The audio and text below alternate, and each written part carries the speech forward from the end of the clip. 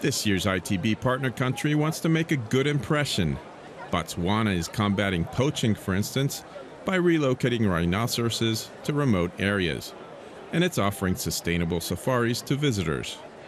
This year, many other countries and tour operators have rallied behind the UN to make 2017 what it's called the Year of Sustainable Tourism for Development. I think it was important because it comes as a crowning and acknowledgement from the international community that tourism is probably one of the most important forces in the world today. Tourism was not taken seriously for a long period of time. It was always seen as a very much of a relaxed activity and a secondary activity.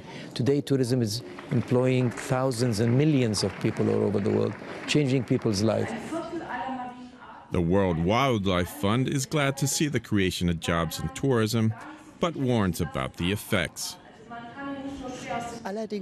Mass tourism destroys nature and the environment.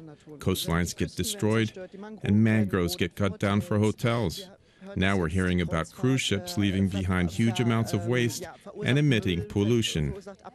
We have to work together against these important factors. Cruise ship operators have to be convinced to do more for the environment, not only when the ships are at sea, but also in the places they visit. But they say that's not so easy. We can filter our exhaust emissions on board, we're in charge there.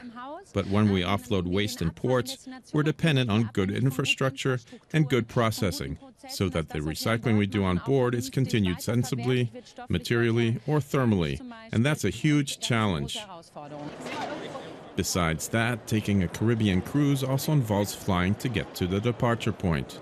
And the ships themselves are still driven by heavy marine diesel oil, with correspondingly filthy emissions.